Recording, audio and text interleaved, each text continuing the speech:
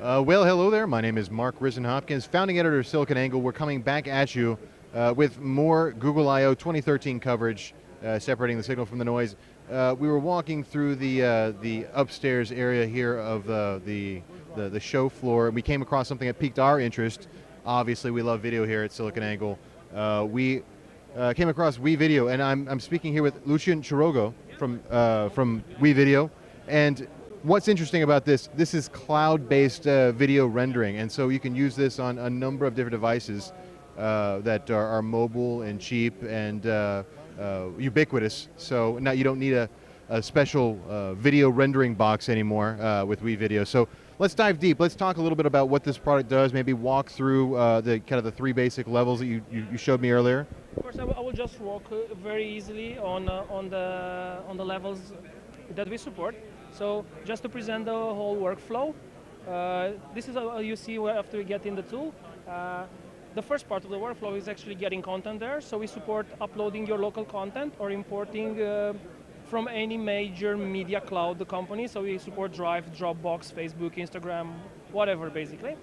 And of course, after you got your content in our cloud, you can start editing your video. So the first thing that you will start to do probably as a beginner video editor is just use the normal storyboard editing mode, which is a simple slideshow-based editor. You just put slides one after the other. Of course, you are able to arrange your stuff together. You are able to just adjust just a little bit, cut away the parts that you don't need. Also add titles and all that stuff. But things like transitions or overlays or color correction and all that stuff should be transparent for a beginner user. So what you would do in this situation is actually apply a theme to it. We have almost 30 themes. I think there are actually 30, which just spice up the video. It just makes it a lot better. So in this case, I would just apply the 1960 theme. And you will see that something that was a bit maybe dull at first, just normal sync. It just gets a bit of flair. It just gets a bit of nice colors and all that stuff. And that just makes the whole experience a lot better. The cool part is that since I started talking, like maybe 30 seconds, so for a beginner, you're actually able to do this in a very simple way. Obviously, most of our users are beginners, so this is why we're trying to offer them something they can relate to and something normal and easy to use. But we also have advanced users, and for advanced users, this is just not good enough for video editing. You probably know very well about that. Right. Okay, so for that, we are offering two more editing modes. One is the simple timeline mode. I will not get into it now, but I will show you the advanced timeline mode.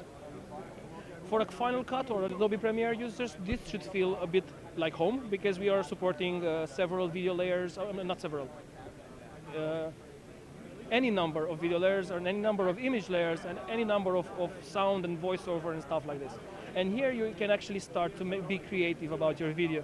You can add your own transitions, which we have plenty of. You can add like text and frames and animations and all that stuff, like overlays that you can put on top, or frames or effects or all that. Or for individual videos, you can go and adjust the caption or transform it a bit, so I can go ahead. Let's say this video is being transformed, so I can go ahead and like move it around, make it bigger, flip it horizontally, and all that kind of transformations that you want to support, like picture in picture and all that. And yeah, after you're done with that, you're able to play several videos on the so you can actually overlap videos and overlap with different sizes and different alphas. So here, for example, I think it kind of shows you get like a fade in and fade out. So you will see like 3 videos playing in the same time with fade in and fade out and all that. And of course you will get all that rendered in the final product. Now, so that's the idea. Basically you have, And so this is running on a Chromebook Pixel. I didn't mean to interrupt you, but this is running on a Chromebook Pixel, right? Yes. So this is one of the new Chromebooks that was announced. Well, it was announced some time back, but they talked about it yesterday during the keynote. But you could what's the theoretical minimum machine you could run something like this on? We are using. Can I use this? Yeah. Sure. We are using. We have a lot of education users, so they are using the Samsung Chromebooks, which are $300 or something like this. So this works very well on those machines as well. So for this particular web version that we have right now, it works on basically any machine. Obviously, it has to have some sort of video capabilities, some of graphic capabilities, but not that much. Right. Yeah, if you're going to start doing like a lot of layers and a lot of stuff on a low-end Chromebook, it will probably be a problem. but you usually don't use for that. So in education, they use maybe something a bit more simple. Okay. So, and you talked a little bit earlier before, of course, being that we're at a Google event, they like HTML5 here. You guys are, right. So this is built in Flash currently, but you were showing me down here this or is it this one? No, this one. Both of them are HTML5. So this is the what is this, the Google Nexus 10, right? And this is the Pixel, and they're both running in Chrome HTML5 version of WeVideo. The only difference between these two is that here is running on an is running online, so it's running on our web server. So it's online content that you see, it's just as you see here, but HTML5. Difference is that this is Chrome packaged app. It's a new concept from the Chrome team, which allows you to package an app and make it feel like it's installed local and have everything like local. So you can, their strategy for the Chrome packaged app is to actually have offline first. So the first thing that you have to think about your app is that users will not always get connection. So obviously somewhere in the future they might get Wi-Fi, and then when all the data should be pushed to the cloud and just get in there. So right now the code base for these two are completely similar. I mean, not completely, but 95% similar. The difference is coming from how we fetch medias. So this is using our REST APIs to fetch the medias, while these are using the Chrome Media Galleries API and a standard HTML file discovery to get URLs for these videos and actually being able to play. And of course it's touch enabled because it's the Chromebook Pixel. So yeah, so I can go ahead and do stuff like this. You know, I can add videos to it. Yeah, you see, I can trim just as I did on the main on the Flash editor. I can just trim to something that looks nice and everything. I can add an image in between, and I just make it a bit shorter because standard is 6 seconds. And just add some sound. Fortunately, you're probably not going to be able to hear the sound, but it's there. Okay, so you play that back, and it plays seamlessly back. So this is completely HTML5, completely running in the browser and everything like that. So I think, frankly, this is the future. What I've seen around here is that most companies are going towards this.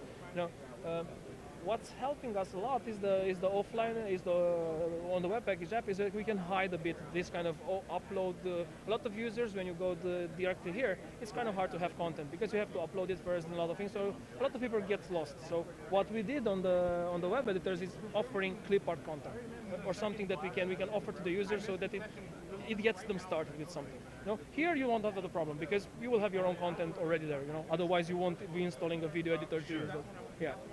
So let's switch tracks a little bit. One of the things of the month over at SiliconANGLE is hyperscale. We're talking, we're drilling down on the different public clouds that are around right now, and of course Amazon is the first top of mind. It comes to everybody.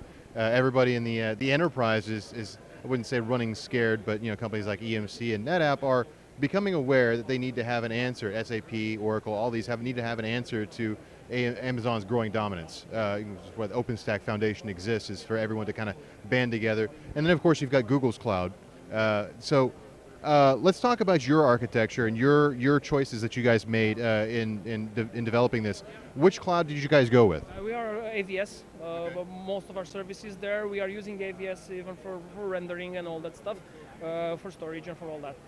Is there an alternative if you guys wanted to? I mean, like, so did you identify or did you evaluate other alternatives, or is this just the only answer at the time when you guys went to market? Basically, the only proper answer that we got at the time, and it was something that was offering us the right set of tools to do our job correctly. And yeah, it was not that big of a decision. Kind of a no-brainer then. Yeah, it was kind of a no-brainer, you know. Well, if you're doing it all over today, what would be your options?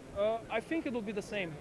For the main reason that I can show you that here is that we are importing from these guys, and a lot of these guys are on our AVS, which means that if you're importing here, you get a gigabit cloud-to-cloud connection rather than moving from another cloud.